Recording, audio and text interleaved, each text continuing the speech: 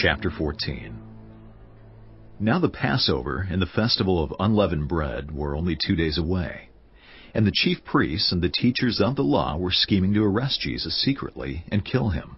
"But not during the festival," they said, "or the people may riot." While he was in Bethany, reclining at the table in the home of Simon the Leper, a woman came with an alabaster jar of very expensive perfume, made of pure nard. She broke the jar and poured the perfume on his head.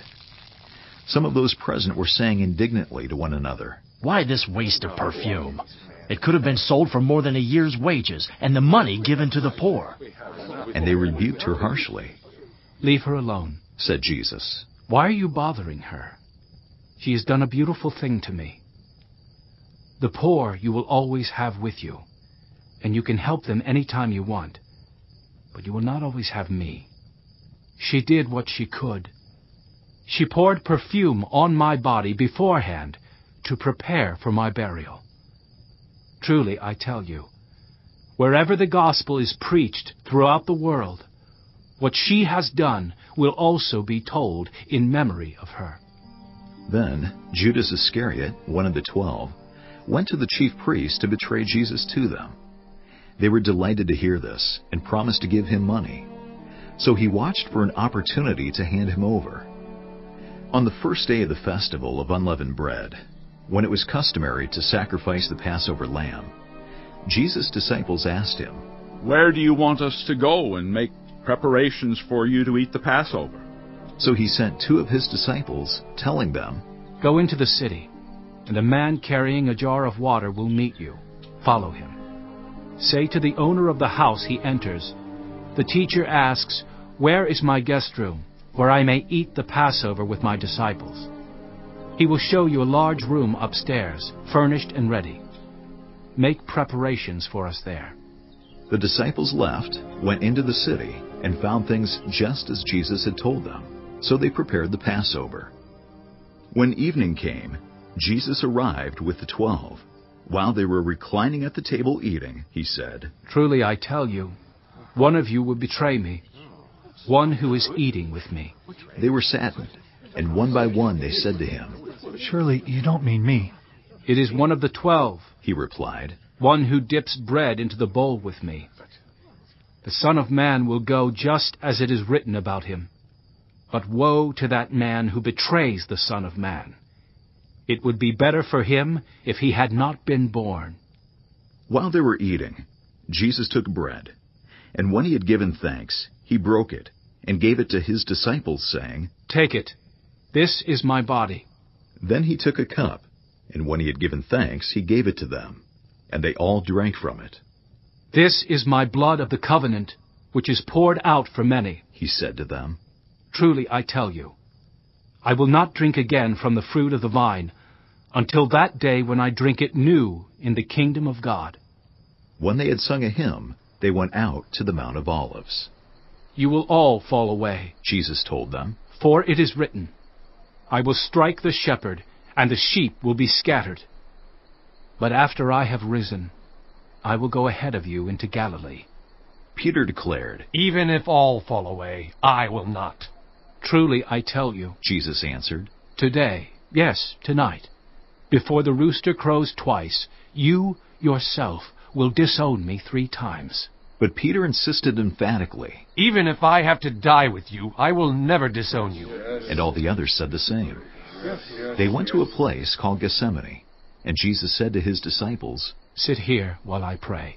He took Peter, James, and John along with him, and he began to be deeply distressed and troubled. "My soul is overwhelmed with sorrow, to the point of death," he said to them. "Stay here and keep watch." Going a little farther, he fell to the ground and prayed that, if possible, the hour might pass from him. "Abba, Father," he said, "everything is possible for you. Take this cup from me. Yet not what I will, but what you will."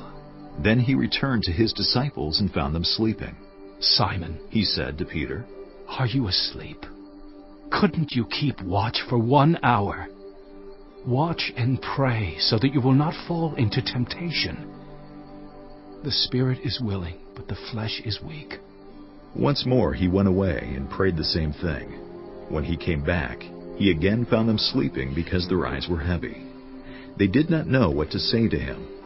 Returning the third time, he said to them, Are you still sleeping and resting?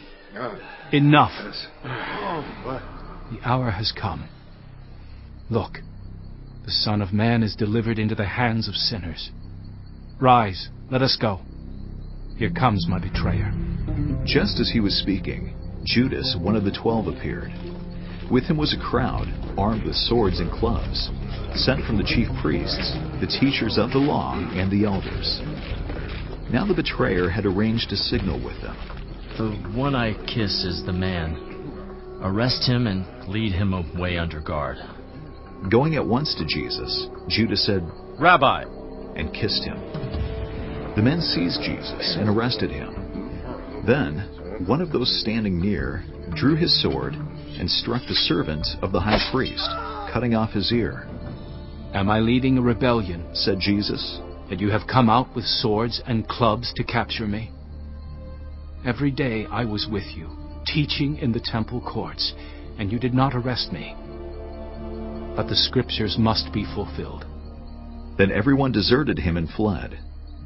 A young man, wearing nothing but a linen garment, was following Jesus. When they seized him, he fled naked, leaving his garment behind. They took Jesus to the high priest, and all the chief priests, the elders, and the teachers of the law came together. Peter followed him at a distance, right into the courtyard of the high priest. There he sat with the guards and warmed himself at the fire. The chief priests and the whole Sanhedrin were looking for evidence against Jesus so that they could put him to death, but they did not find any. Many testified falsely against him, but their statements did not agree. Then some stood up and gave this false testimony against him. We heard him say, I will destroy this temple made with human hands, and in 3 days will build another, not made with hands. Yet even then, their testimony did not agree. Then the high priest stood up before them and asked Jesus, Are you not going to answer?